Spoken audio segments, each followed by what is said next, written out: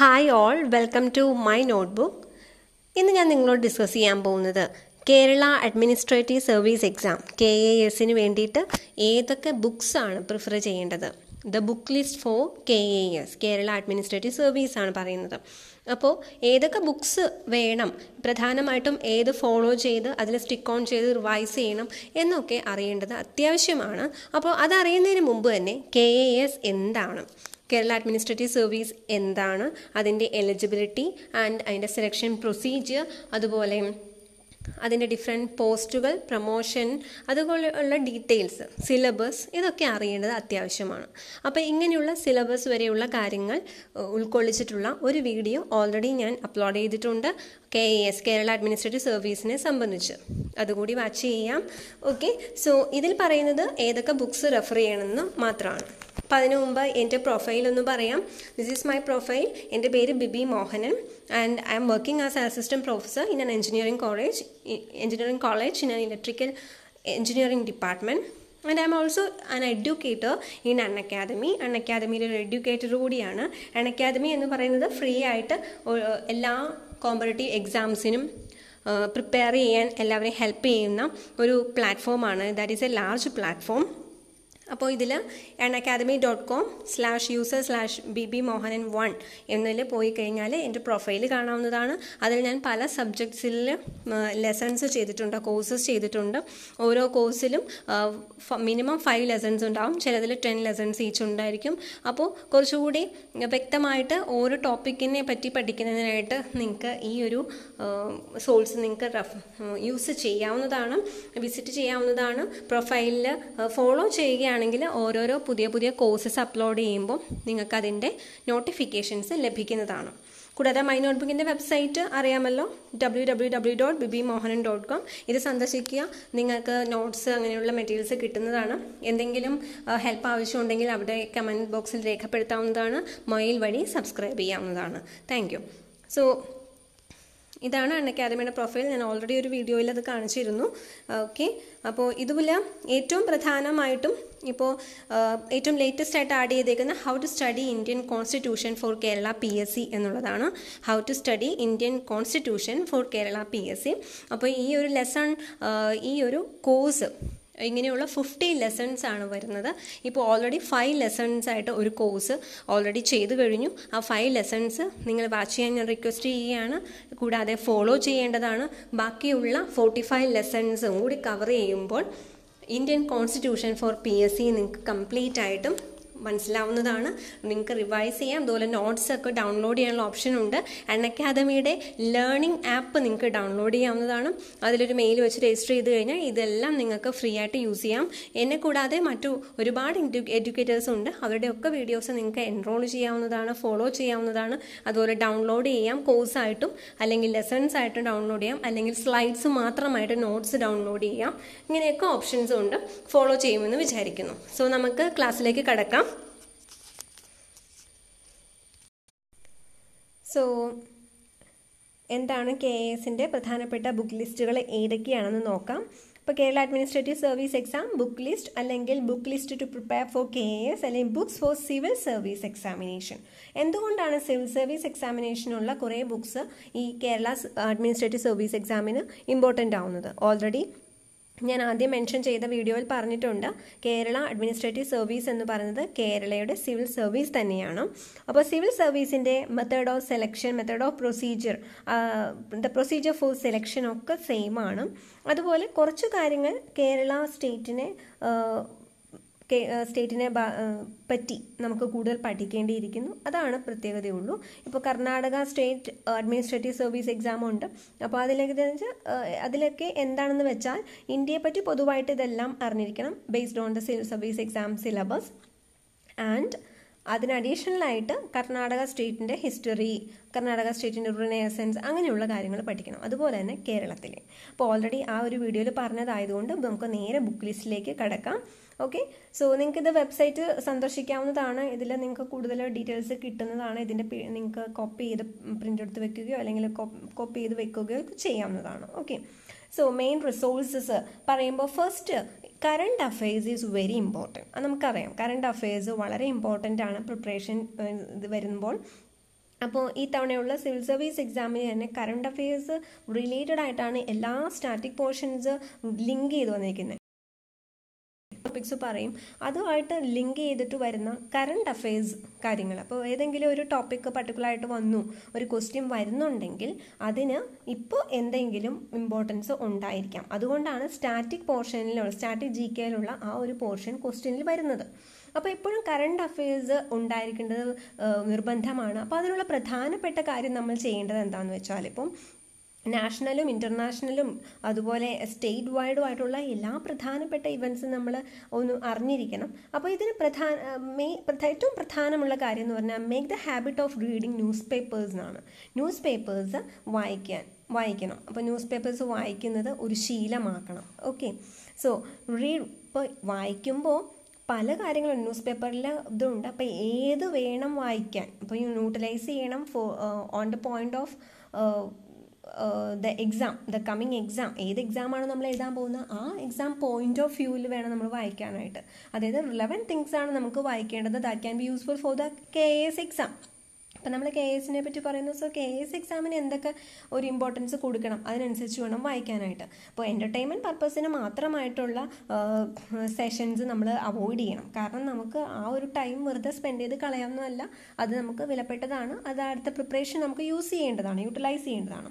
So മെയിനായിട്ട് ഇപ്പോൾ reading പറയുമ്പോഴും എഡിറ്റോറിയൽസ് റീഡ് ചെയ്യണം. നടക്കുന്ന പ്രധാനപ്പെട്ട കാര്യങ്ങളുടെ എല്ലാം ഒരു സംക്ഷിപ്ത രൂപം അല്ലെങ്കിൽ ഒരു വളരെ പ്രസക്തമായ രീതിയിൽ പ്രോസും കോൺസും ഒക്കെ പറഞ്ഞ് എഡിറ്റോറിയൽസ് വരും. പ്രധാനപ്പെട്ട പത്രങ്ങളിലെ എഡിറ്റോറിയൽസ് വായിച്ചു കഴിഞ്ഞാൽ നമുക്കൊരു ആധികാരികമായൊരു അറിവ് ലഭിക്കുന്നതാണ്. So reading editorials and making short notes out of it is A must. Okay, അപ്പോൾ എഡിറ്റോറിയൽസ് വായിക്കണം, അത് വെച്ചിട്ട് നോട്ട്സ് ഉണ്ടാക്കണം. സോ നോട്ട് മേക്കിംഗ് എന്നുള്ളൊരു ശീലം ഉണ്ടാക്കിയെടുക്കുക. എങ്ങനെയാണ് നോട്ട് ഉണ്ടാക്കുന്നതിനെ പറ്റി, ഷോർട്ട് നോട്ട് ഉണ്ടാക്കുന്നത് ഓൾറെഡി ഒരു വീഡിയോ ചെയ്തിട്ടുണ്ട്, സെർച്ച് ചെയ്താൽ കാണാവുന്നതാണ് വീഡിയോസിൽ. ഇനി അല്ലാതെ ഇതിൻ്റെ പത്രത്തിൽ നിന്ന്, അത് ന്യൂസ് പേപ്പറിൽ നിന്ന് തന്നെ എങ്ങനെ നോട്ട്സ് ഉണ്ടാക്കാമെന്നും ഞാൻ ഒരു വീഡിയോ ചെയ്യുന്നതാണ്. So for the FRT cost benefit ratio എന്ന് പറയുന്നത് നമ്മളിപ്പോൾ എത്രമാത്രം സ്പെൻഡ് ചെയ്തു, അതായത് നമ്മളിപ്പം മണി സ്പെൻഡ് ചെയ്തല്ല പറഞ്ഞാൽ നമ്മൾ എത്രമാത്രം ടൈം ഡിവോട്ട് ചെയ്തു ഒരു കാര്യം പഠിക്കുന്നതിന് വേണ്ടിയിട്ട്, അത് അത്രയും നമ്മൾ ടൈം സ്പെൻഡ് ചെയ്യുന്നതിന് എത്രമാത്രം നമുക്കതിൻ്റെ ബെനിഫിറ്റ് കിട്ടുന്നുണ്ട്. അതായത് ഇപ്പോൾ നമുക്ക് ഈ പത്രത്തിൽ നമ്മളെ സ്പെൻഡ് ചെയ്യുമ്പോഴും നമുക്കിപ്പോൾ ഏത് ന്യൂസ് പേപ്പർ വേണമെങ്കിലും നമുക്ക് യൂസ് ചെയ്യാമല്ലോ. അപ്പോൾ ഏത് ന്യൂസ് പേപ്പർ യൂസ് ചെയ്താലാണ് നമ്മൾ എടുക്കുന്ന എഫേർട്ടിന് കൂടുതൽ ബെനിഫിറ്റ് കിട്ടുന്നത്. ദ കോസ്റ്റ് ബെനിഫിറ്റ് റേഷ്യോ കൂടുതലുള്ളത് ഏതിനാണ്, ബെനിഫിറ്റ് കൂടുതലുള്ളത് ഏതിനാണ്, കോസ്റ്റും ബെനിഫിറ്റും കമ്പയർ ചെയ്യുമ്പോൾ. അപ്പോൾ ആ റേഷ്യോ വെച്ച് നോക്കുമ്പോൾ മൈ സജഷൻ മാത്രമല്ല, ഒരുപാട് ആസ്പിരൻസ് ആൻഡ് ഓൾറെഡി ടോപ്പേഴ്സ് ഒക്കെ പ്രിപ്പയർ ചെയ്യുന്ന എല്ലാവരും തന്നെ സജസ്റ്റ് ചെയ്യുന്നത് first one will be the Hindu. Indian എക്സ്പ്രസും പറയുന്നുണ്ടെങ്കിലും ഏറ്റവും കൂടുതൽ ആളുകളും സജസ്റ്റ് ചെയ്യുന്നതും യൂസ് ചെയ്യുന്നതും ഹിന്ദു ആയിരിക്കും. ആൻഡ് ഓക്കെ, സോ ആദ്യമൊക്കെ ഹിന്ദു ന്യൂസ് പേപ്പർ വായിച്ചു തുടങ്ങുമ്പോൾ ഒരു ബുദ്ധിമുട്ട് ഫീൽ ചെയ്യാവും. ലാംഗ്വേജോ അല്ലെങ്കിൽ എൻ്റെ വൊക്കാബുലറിയോ ഒക്കെ ഹൈലി സ്റ്റാൻഡേർഡാണ്. അപ്പം അത് പക്ഷേ എന്നാൽ പോലും അത് സ്റ്റാർട്ട് ചെയ്യുക, കണ്ടിന്യൂ ചെയ്യുക. കുറച്ച് കഴിയുമ്പോൾ നമ്മൾ എടുക്കുന്ന ഡ്യൂറേഷനൊക്കെ കുറഞ്ഞു വരും. വായിക്കാൻ എടുക്കുന്ന ഡ്യൂറേഷൻ, കോംപ്രിഹെൻഡ് ചെയ്യാൻ എടുക്കുന്ന ഡ്യൂറേഷനൊക്കെ കുറഞ്ഞു വരും. ആദ്യമൊക്കെ ചിലപ്പോൾ എന്തെങ്കിലും ഡിക്ഷണറിയോ ഒക്കെ യൂസ് ചെയ്യേണ്ടി വരും. അത് കുഴപ്പമില്ല, നമ്മളൊരു പുതിയ വേർഡ് പഠിക്കുകയാണ്. അതുപോലെ വളരെ ഒതൻറ്റിക് ആയിട്ടുള്ള ഇൻഫോർമേഷൻസ് ലഭിക്കുന്നതാണ്. ഓക്കെ, എക്സ്പ്രസും ഗുഡാണ്, കൂടുതൽ പേര് ഇത് സജസ്റ്റ് ചെയ്യുന്നു മാത്രം. സോ ഫസ്റ്റ് നമ്മൾ കറണ്ട് അഫെയർസിന് വേണ്ടി എന്താണ് ചെയ്യേണ്ടത്, ദ ഹിന്ദു ആണ് ആദ്യം സജസ്റ്റ് ചെയ്യുന്നത്. നിങ്ങൾക്ക് കംഫർട്ടബിൾ ആയിട്ടുള്ള സെലക്ട് ചെയ്യാം. പക്ഷേ കോസ്റ്റ് ബെനിഫിറ്റ് റേഷ്യോ വെച്ച് നോക്കുമ്പോൾ the effective method will be by using Hindu. Then the second one എന്ന് പറയുന്നത് ഹിസ്റ്ററി ഓഫ് ഇന്ത്യ പഠിക്കാൻ ഏതാണ് നല്ലത്. അപ്പോൾ അതിനൊക്കെ ഒരുപാട് സജഷൻസ് പലരും പറയുന്നുണ്ട്. അപ്പോൾ ഇതിനൊക്കെ ഒരു ചെറിയൊരു റിസർച്ചൊക്കെ നടത്തിയിട്ടാണ് ആക്ച്വലി ഞാൻ ഈ ലിസ്റ്റ് പ്രിപ്പയർ ചെയ്തിരിക്കുന്നത്. അപ്പോൾ അത് നോക്കാം. അപ്പോൾ ഹിസ്റ്ററി ഓഫ് ഇന്ത്യ പഠിക്കാനായിട്ട് നമ്മൾ മെയിനായിട്ടും നോക്കേണ്ടത് അതിൻ്റെ ഇന്ത്യൻ ഹിസ്റ്ററിയിൽ പഠിക്കേണ്ടത് അതിൻ്റെ history in the social economic and political aspect with a focus on international movement with a special emphasis on Kerala history. ഇതാണ് നമുക്ക് പഠിക്കേണ്ടത്. കേരള ഹിസ്റ്ററി നമ്മൾ എന്തായാലും പഠിച്ചിരിക്കണം. അപ്പോൾ കേരളം മാറ്റി നിർത്തിയിട്ട് ഇന്ത്യ മാത്രമുള്ള സ്പെഷ്യൽ ഹിസ്റ്ററി നോക്കുകയാണെങ്കിൽ അതിൻ്റെ മെയിനായിട്ടും നമുക്ക് ഹിസ്റ്ററിയെ 3ആയി തരംതിരിക്കാം. ജനറലായിട്ട് തന്നെ ഇത്രയായിട്ട് തരംതിരിക്കാം: ancient history, medieval history and modern history. അപ്പോൾ ഈ ഏൻഷ്യൻ, മെഡീവൽ, മോഡേൺ ഹിസ്റ്ററി, ഇപ്പോൾ ഹിസ്റ്ററി പഠിക്കാനായിട്ട് എപ്പോഴും പറയുന്നത് NCERT ടെക്സ്റ്റ് ബുക്സ്, അതാണ് എപ്പോഴും സോഴ്സസ് ആയിട്ട് പറയുന്നത് four covering the topics in Indian history. അപ്പോൾ ഇതിൻ്റെ PDFs ഒക്കെ ഡൗൺലോഡ് ചെയ്യണമെങ്കിൽ, NCERTയുടെ ബുക്സ് ഡൗൺലോഡ് ചെയ്യണമെങ്കിൽ ഈ വെബ്സൈറ്റിൽ, മൈ നോട്ട്ബുക്കിൻ്റെ വെബ്സൈറ്റിൽ നിങ്ങൾക്ക് ഡൗൺലോഡ് ചെയ്യാവുന്നതാണ് കേട്ടോ. ഇനി NCERT ബുക്സ് ഇപ്പോൾ ക്ലാസ് 6 മുതൽ 12 വരെയൊക്കെ യൂസ്ഫുൾ ആണ്. എന്നിരുന്നാലും 9th, 10th, 11th, 12th 9 to 12 classes very important ആണ്. ഇനി ആ ബുക്സ് വാങ്ങിക്കുന്നെങ്കിൽ നിങ്ങൾക്ക് ഇവിടെ ലിങ്ക് വഴി നിങ്ങൾക്ക് പോകുന്നതാണ്. സജഷൻസ് ഉണ്ട്, അതിൻ്റെ ഡിസ്കൗണ്ട് പ്രൈസസിൽ വാങ്ങിക്കാവുന്നതാണ്. ഓക്കെ, പക്ഷേ ഈ ഒരു NCERT ഈസ് ഗുഡ്, ഒരുപാട് പേര് സജസ്റ്റ് ചെയ്യുന്നതാണ്. പക്ഷേ എൻ്റെ പേഴ്സണൽ സജഷൻ എന്ന് പറയുന്നത്, മറ്റുള്ളവർ കുറേ പേര് സജസ്റ്റ് ചെയ്തിട്ടുള്ളതും പല കാര്യങ്ങളിലും ഒരുപാട് ഗുണങ്ങളുള്ളതും ഉള്ള എൻ്റെ സജഷൻ എന്ന് പറയുന്നത് Tamil Nadu സ്റ്റേറ്റിൻ്റെ history books four 11th and 12th ക്ലാസ്സിന് തമിഴ്നാട് സ്റ്റേറ്റ് ഹിസ്റ്ററി ബുക്സ് ഉണ്ട്. Tamil Nadu സ്റ്റേറ്റുകാരുടെ state സിലബസിൻ്റെ history ബുക്സാണ്. അപ്പോൾ അത് വളരെ നല്ലതാണ്. They are very good to study things in the chronological order. ആ ഒരു വർഷങ്ങളുടെയൊക്കെ ആ ഓർഡറിൽ പഠിക്കാനൊക്കെ വളരെ നല്ലതാണ്. കൂടാതെ ബുദ്ധമതം അല്ലെങ്കിൽ ജൈനിസം അതിനെപ്പറ്റിയൊക്കെ വളരെ ഡീറ്റെയിൽ ആയിട്ട് വേറൊരു പേഴ്സ്പെക്റ്റീവിൽ എഴുതിയിട്ടുണ്ട്. അതുപോലെ ആർട്ട് ആൻഡ് കൾച്ചർ എന്ന സെഷനൊക്കെ നന്നായി കവർ ചെയ്തിട്ടുണ്ട്. അപ്പോൾ അതിൻ്റെ PDFസും നിങ്ങൾക്ക് കിട്ടുന്നതാണ്. നിങ്ങൾക്ക് ഇതിൻ്റെ ഡിസ്കൗണ്ട് പ്രൈസിൽ ഇവിടെ ആമസോണിൽ നിന്ന് വാങ്ങിക്കാവുന്നതാണ്. അല്ലെങ്കിൽ ഇതിൻ്റെ പ്രിൻ്റഡ് നിങ്ങൾക്ക് ലഭിക്കണമെന്നുണ്ടെങ്കിൽ എന്നെ ഡയറക്റ്റ് കോൺടാക്ട് ചെയ്യാവുന്നതുമാണ്. ഓക്കെ, പിന്നെ കേരള ഹിസ്റ്ററിക്ക് ഞാൻ ഒന്നുകൂടെ വീണ്ടും പറയുന്നതാണ്, കേരള ചരിത്രം എന്നൊരു ബുക്കുണ്ട്, അത് സജസ്റ്റ് ചെയ്യാവുന്നതാണ്. പക്ഷേ കേരളത്തിൻ്റെ മാത്രം ടോപ്പിക്സ് ഞാൻ വേറൊരു വീഡിയോയിൽ പറയുന്നതാണ്. ഇത് ജനറൽ ഫോർ UPSCക്കും ഉള്ള കോമൺ ടോപ്പിക്സാണ് പറയുന്നത് ഇപ്പോൾ. കാരണം നമ്മൾ ഓൾറെഡി പല എക്സാമുകൾക്ക് കമ്പനി കോർപ്പറേഷൻ അസിസ്റ്റൻറ്റിനും ഒക്കെ സെക്രട്ടേറിയറ്റ് അസിസ്റ്റൻറ്റിനും ഒക്കെ പ്രിപ്പയർ ചെയ്യുമ്പോൾ കേരള ഹിസ്റ്ററി, കേരള റിസനേസൻസ് ഒക്കെ ഓൾറെഡി കവർ ചെയ്യുന്നുണ്ട്. അപ്പോൾ അതിൻ്റെ ഒരു ഇൻഡെപ്ത് കൂടി വേണമെന്ന് മാത്രമേ ഉള്ളൂ. അപ്പം അതുകൊണ്ടാണ് കേരള ഹിസ്റ്ററിക്ക് ഞാൻ പ്രത്യേകം പറയാത്തത്. അത് ഓൾറെഡി നമുക്കറിയാം. ഇനി books four preparing geography four KAS, അതിലും നമ്മൾ പറയുന്ന NCERT ടെക്സ്റ്റ് ബുക്സ് ആണ് നല്ലത്. 7th, 9th, 11th and 12th. അപ്പോൾ ഞാൻ പ്രത്യേകം പറയുന്നത് 7th ഇമ്പോർട്ടൻ്റ് ആണ്, 9th ഇമ്പോർട്ടൻ്റ് ആണ്, 11th, 12th NCERTs ഇമ്പോർട്ടൻ്റ് ആണ്. ബാക്കിയും വായിക്കാം, തെറ്റില്ല. പക്ഷേ ഇത് മസ്റ്റായിട്ടും വായിച്ചിരിക്കണം. അപ്പോൾ ബേസിക്സ് എല്ലാം ഇതിൽ നിന്ന് കവർ ചെയ്യാം. ഓക്കെ, പിന്നെ എപ്പോഴും ജോഗ്രഫി പഠിക്കുമ്പോൾ ഒരു പ്രധാനപ്പെട്ട കാര്യം എന്ന് പറയുന്നത് ഒരു അറ്റ്ലസ് ഉണ്ടായിരിക്കണം. ഓക്കെ, അപ്പോൾ അറ്റ്ലസ് എന്ന് പറയുമ്പോൾ ഒന്നുകിൽ ഓക്സ്ഫോർഡ് അറ്റ്ലസോ അല്ലെങ്കിൽ ഓറിയൻറ്റ് ബ്ലാക്ക് സ്വാൻ അറ്റ്ലസോ വാങ്ങാം. രണ്ടും വാങ്ങിയാലും കുഴപ്പമില്ല. കാരണം ഓക്സ്ഫോർഡിനകത്ത് ഓരോ സ്റ്റേറ്റിൻ്റെയും കൂടി ഡീറ്റെയിൽ ആയിട്ടുള്ള ഡിസ്ക്രിപ്ഷൻ ഉണ്ട്. മറ്റേ ഓറിയൻറ്റ് ബ്ലാക്ക് സ്വാനിലാണെങ്കിൽ ഓരോ സ്റ്റേറ്റ് വൈസ് ഇല്ല. രണ്ടിനും പ്രോസും കോൺസും ഉണ്ട്. അപ്പോൾ രണ്ടും വേണമെങ്കിൽ വെച്ച് പഠിക്കാം. അല്ലെങ്കിൽ ഓറിയൻറ്റ് ബ്ലാക്ക് സ്വാനോ ഓക്സ്ഫോർഡ് അറ്റ്ലസോ സ്റ്റുഡൻറ്റ് അറ്റ്ലസോ ഏതെങ്കിലും ഒന്നെങ്കിലും വാങ്ങാം. ഓക്കെ, അപ്പോൾ ഒരു അറ്റ്ലസ് വെച്ചിട്ടാണ് എപ്പോഴും ജോഗ്രഫി പഠിക്കേണ്ടത്. ജോഗ്രഫി പഠിക്കുമ്പോൾ അതുമായിട്ട് റിലേറ്റ് ചെയ്ത് നമുക്ക് ഹിസ്റ്ററിയൊക്കെ ഒരുപാട് കണക്ട് ചെയ്യാൻ സാധിക്കും. അപ്പോൾ എപ്പോഴും മാപ്പ് വെച്ച് നമുക്ക് എവിടെയാണ് ഒരു ഏകദേശം ലൊക്കേഷൻ എന്നൊക്കെ അറിഞ്ഞ് പഠിക്കുക. ഇനി എങ്ങനെയാണ് അറ്റ്ലസ് യൂസ് ചെയ്ത് പഠിക്കുന്നതെന്നുള്ളൊരു വീഡിയോ ചെയ്യുന്നതാണ്. ഇനി ഈ ഒരു ബേസിക് ഒക്കെ കഴിഞ്ഞു കഴിഞ്ഞാൽ certificate physical and human geography by GC Leong എഴുതിയ certificate physical and human geography എന്ന് പറഞ്ഞൊരു ബുക്കുണ്ട്. ആ ഒരു ബുക്ക് വായിച്ചു കഴിഞ്ഞാൽ അത് വെച്ച് പഠിക്കുക. ലാസ്റ്റ് 11 ചാപ്റ്റേഴ്സ് വളരെ പ്രധാനമായിട്ടും പഠിക്കേണ്ടതാണ്. It is A very useful book for covering the geography including the world geography. Okay, അപ്പോൾ ബേസിക്സ് കഴിഞ്ഞ് കഴിഞ്ഞാൽ ബാക്കി റെഫർ ചെയ്യേണ്ട ഒരു ബുക്കാണ് GC ലിയോണിൻ്റെ certificate physical and human geography എന്ന് പറയുന്നത്. കൂടാതെ ഈ എല്ലാ ടോപ്പിക്കിലും ഈ ജോഗ്രഫിയിലൊക്കെ എന്തെങ്കിലും നമ്മൾ പഠിക്കുന്ന ഓരോ പോർഷൻസിനെ പറ്റിയിട്ടൊക്കെ എന്തെങ്കിലും ഈ പറഞ്ഞ പോലെ എന്തെങ്കിലും കറണ്ടായിട്ടുള്ള കാര്യങ്ങൾ, കറണ്ട് അഫെയർസ് വരികയാണെങ്കിൽ അതൊക്കെ പത്രത്തിൽ വരികയാണെങ്കിൽ നമ്മളതിനെ പറ്റിയൊക്കെ പഠിച്ചിരിക്കണം. Then book for preparing Indian polity. അപ്പോൾ ഇന്ത്യൻ പൊളിറ്റി കോൺസ്റ്റിറ്റ്യൂഷൻ ആ ഒരു കാര്യത്തിന് ഏത് ബുക്കാണ് വേണ്ടത്. അപ്പോൾ അതിന് as far as polity is conserved for any കോമ്പറേറ്റീവ് exam ഒരു ബുക്കാണ് എല്ലാവരും സജസ്റ്റ് ചെയ്യുന്നത്. ഇപ്പോൾ ഏറ്റവും ഫസ്റ്റ് സജസ്റ്റ് ചെയ്യുന്നത് ഫോർ റെഫറൻസ് പർപ്പസസിന് വേറെ പറയുന്നുണ്ടെങ്കിൽ പോലും എല്ലാവരും ടോപ്പേഴ്സ് ടീച്ചേഴ്സ് ആൻഡ് എല്ലാവരും യൂണിവേഴ്സലി അക്സെപ്റ്റ് ചെയ്തൊരു ബുക്കുണ്ട്. It is none another than the Indian polity by ലക്ഷ്മികാന്തിൻ്റെ ബുക്കാണ്. ഓൾറെഡി ഈ ബുക്സൊക്കെ ഞാനൊന്ന് നിങ്ങളെ ഡിസ്പ്ലേ ചെയ്ത ഒരു വീഡിയോ ചെയ്യാവുന്നതാണ്. ഓക്കെ, ഇപ്പോൾ ജസ്റ്റ് ആ നെയിംസ് കാണാം. Indian polity by Laxmikant. നിങ്ങൾക്ക് അതിൻ്റെ റിവ്യൂസൊക്കെ ഒരുപാട് കിട്ടുന്നതാണ്. ഇപ്പോൾ ഇതിനകത്ത് ലക്ഷ്മികാന്തിൻ്റെ ബുക്ക് മാത്രം പഠിച്ചാൽ മതി. ഇന്ത്യൻ പൊളിറ്റി ഈ ലക്ഷ്മികാന്ത് എന്ന് പറയുന്ന ഈ ബുക്കും വളരെ വലിയൊരു ബുക്കാണ്. എന്ന് വെച്ചാൽ ഒരുപാട് പേജസൊക്കെ ഉണ്ട്. ലേറ്റസ്റ്റ് എഡിഷനിൽ ഒത്തിരി പേജസൊക്കെ ഉണ്ട്. പക്ഷേ അതിൻ്റെ ഏതൊക്കെ പോർഷൻസ് കവർ ചെയ്യണം, എങ്ങനെ കവർ ചെയ്യണമെന്ന് പഠിച്ചു കഴിഞ്ഞാൽ that will not be A huge task. So അതെങ്ങനെ കവർ ചെയ്യാൻ ഇമ്പോർട്ടൻസ് എങ്ങനെ കൊടുക്കാമെന്ന് ഞാൻ പറയാം. സോ അക്കാദമിയിലെ ആ വീഡിയോസ് ഇന്ത്യൻ കോൺസ്റ്റിറ്റ്യൂഷൻ കണ്ടു കഴിഞ്ഞാൽ നിങ്ങൾക്കൊരു ചെറിയൊരു ബേസിക് ആയി കഴിഞ്ഞു. അപ്പോൾ KAS പ്രിപ്പയർ ചെയ്യുമ്പോൾ അതിൻ്റെ ബേസിക്കായി പിന്നെ കൂടി ഡീപ്പായിട്ട് അറിയണമെങ്കിൽ you can refer to Laxmikant also. Then Indian economy prepare ചെയ്യാനായിട്ട് പ്രധാനമായിട്ടും പറയാറുള്ളത് ശങ്കർ IASൻ്റെ നോട്ട്സ് എക്കണോമിയിൽ അത് പ്രധാനമാണ്. അല്ലെങ്കിൽ Indian economy by Sanjeev Varma. ഇപ്പോൾ NCERTയുടെ 11th ഉം 12th ഉം ടെക്സ്റ്റ് ബുക്സ് നല്ലതാണ്. എല്ലാം വേണമെന്നില്ല.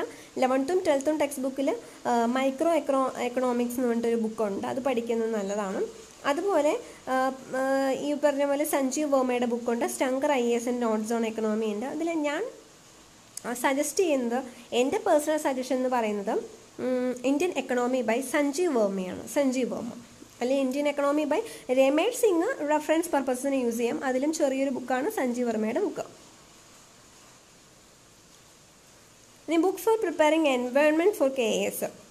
ഇനി എൻവയോൺമെൻറ്റിന് വേണ്ടിയിട്ടുള്ള ബുക്ക് എന്ന് പറയുന്നത് പലരും സജസ്റ്റ് ചെയ്യുന്നതും ഞാൻ പേഴ്സണലി മേടിച്ച് നോക്കിയിട്ടുണ്ട്. സോ എനിക്ക് തോന്നിയത് ശങ്കർ IASൻ്റെ ബുക്ക് ആണ് എൻവയോൺമെൻറ്റ്. ശങ്കർ IASൻ്റെ എക്കണോമിയുടെ ബുക്കുണ്ട്, എൻവയോൺമെൻറ്റിൻ്റെ ബുക്കുണ്ട്, എല്ലാത്തിൻ്റെ തന്നെ നോട്ട്സ് ഉണ്ട്. അതിൽ Shankar IASൻ്റെ environment is very good. And NCERT biology text book ഉണ്ടല്ലോ, പ്ലസ് 2 അല്ലെങ്കിൽ ക്ലാസ് 12 NCERT ബയോളജി ടെക്സ്റ്റ് ബുക്കിൻ്റെ ലാസ്റ്റത്തെ 4 ചാപ്റ്റേഴ്സ്, ലാസ്റ്റ് 4 ചാപ്റ്റേഴ്സ് ഉണ്ട്. അത് കവർ ചെയ്യുവാണെങ്കിൽ കുറേ ഇമ്പോർട്ടൻറ്റ് ടോപ്പിക്സ് കിട്ടുന്നതാണ്. സോ അങ്ങനെയാണ് എൻവയോൺമെൻറ്റ് കവർ ചെയ്യുന്നത്. ഇനി സയൻസ് ആൻഡ് ടെക്നോളജി പ്രിപ്പയർ ചെയ്യാനായിട്ട് ആക്ച്വലി അതിൻ്റെ കറണ്ട് അഫെയർ റിലേറ്റഡ് ടു കാര്യങ്ങളെല്ലാം നോക്കി വെക്കുക. ഒരു സിംഗിൾ ആൻഡ് നോക്കാം. വെയിറ്റേജ് സാധാരണ UPSC ഒക്കെ കമ്പയർ ചെയ്യുമ്പോൾ science and technology will not be that much. പിന്നെ ഓൾറെഡി നമ്മൾ കേരള PSCയുടെ മറ്റ് എക്സാമുകളൊക്കെ പഠിക്കുന്ന ഫിസിക്സ് കെമിസ്ട്രി ബയോളജി അതിനുള്ള സ്റ്റാറ്റിക് കാര്യങ്ങളായിരിക്കും കൂടുതലും ചോദിക്കുക. ഡൈനാമിക് ആയിട്ടുള്ള വളരെ ഏറ്റവും ഇമ്പോർട്ടൻ്റ് ആയിട്ട് തോന്നുന്ന കറണ്ട് അഫെയർസ് കൂടി നോട്ട് ചെയ്ത് വയ്ക്കുക as per the syllabus. So ഈ ബുക്സാണ് ടു സ്റ്റാർട്ട് പ്രിപ്പറേഷൻ. ഞാൻ കൂടുതൽ പ്രിപ്പറേഷൻ സ്ട്രാറ്റജീസും ടിപ്സും ഒക്കെ ഞാൻ വരുന്ന വഴിക്ക് ചെയ്യുന്നതാണ്, വരുന്ന മുറയ്ക്ക് ഓരോ വീഡിയോസ് ചെയ്യുന്നതാണ്. അപ്പോൾ ഇങ്ങനെയുള്ള എപ്പോഴും ഒരു കൺസോളിഡേറ്റഡ് ലിസ്റ്റ് ഓഫ് ബുക്സ് നമുക്ക് വേണ്ടതാണ്. ലിസ്റ്റ് ഓഫ് ബുക്സ് അല്ലെങ്കിൽ മെറ്റീരിയൽസ് ഒരു ടോപ്പിക്ക് പഠിച്ചോ അല്ലെങ്കിൽ നമ്മൾ പിന്നെ വേറെ സോഴ്സ് തപ്പി പോകരുത്. ഓൾറെഡി നമ്മൾ ഫിക്സ് ചെയ്യുക, നമ്മുടെ സോഴ്സ് ഇതാണ് ഫിക്സ് ചെയ്യുക. എന്നിട്ട് അത് തന്നെ നമ്മൾ പഠിക്കുക, റിവൈസ് ചെയ്യുക. Revision is the key to success. Then വേറൊരു ബുക്കാണ് പഠിക്കുന്നത്, സോ എന്നാൽ അത് പഠിച്ചേക്കാം അങ്ങനെ വിചാരിച്ച് ബുക്സ് അങ്ങനെ പഠിക്കാൻ പോകരുത്. നമ്മളൊരു 3 ബുക്സ് റെഫർ ചെയ്യുന്നതിനേക്കാളും ഒരു ബുക്ക് തന്നെ ഒരു 3 times review, 3 times or more, 3 times minimum ആണ്, അത്രയെങ്കിലും റിവിഷൻ ചെയ്യുകയാണ് വേണ്ടത്. അത് ഓർത്തിരിക്കുക. സോ നിങ്ങൾക്ക് ഈ പറഞ്ഞ പോസ്റ്റൊക്കെ ഷെയർ ചെയ്യാനായിട്ട് ഇവിടെ ബട്ടൺസ് കൊടുത്തിട്ടുണ്ട്, നിങ്ങൾക്കൊന്ന് ഷെയർ ചെയ്യാവുന്നതാണ്. സോ ഗൂഗിൾ പ്ലസ്സിലോ ട്വിറ്ററിലോ ഫേസ്ബുക്കിലൊക്കെ ഷെയർ ചെയ്യാം, അല്ലെങ്കിൽ നിങ്ങൾക്ക് ഇതിൻ്റെ ലിങ്ക് ഓൾറെഡി വാട്സപ്പിലൊക്കെ ഷെയർ ചെയ്യാം. അപ്പോൾ ഇതുപോലെ പല പോസ്റ്റുകളുണ്ട്. പിന്നെ നിങ്ങൾക്ക് ഇത് നിങ്ങൾക്ക് കമൻസ് ഇവിടെ ആഡ് ചെയ്യാവുന്നതാണ്. അതുപോലെ നിങ്ങൾക്ക് സബ്സ്ക്രൈബ് ചെയ്യാം to this blog through email. അപ്പോൾ അതുപോലെ ഇവിടെ ഇമെയിൽ അഡ്രസ്സ് കൊടുത്തിട്ട് സബ്സ്ക്രൈബ് ചെയ്യാം. സോ നിങ്ങൾക്ക് ഈ ഒരു ഇമെയിൽ ലഭിക്കുന്നതാണ്. എന്നിട്ട് അതിൽ ഒരു ലിങ്ക് ക്ലിക്ക് ചെയ്യാൻ പറയുമ്പോൾ അത് കൺഫേം ആവുകയുള്ളൂ. അങ്ങനെ ചെയ്ത് കഴിയുമ്പോൾ നിങ്ങൾക്ക് പുതിയ പോസ്റ്റുകൾ ഇടുമ്പോൾ ഇതിൽ പോസ്റ്റ് ചെയ്യുമ്പോൾ അതിൻ്റെ നോട്ടിഫിക്കേഷൻസ് ലഭിക്കുന്നതാണ്. അക്കാദമിയിലും കൂടി എൻ്റെ പ്രൊഫൈൽ സന്ദർശിക്കുമെന്നും ഫോളോ ചെയ്യുമെന്നും കരുതുന്നു. കോൺസ്റ്റിറ്റ്യൂഷൻ്റെ 50 ലെസൺസ് അറ്റൻഡ് ചെയ്യുമെന്ന് കരുതുന്നു. Thank you so much for supporting me. Please share this video to your friends also. Please like this video. Please comment in the comment section. Thank you so much.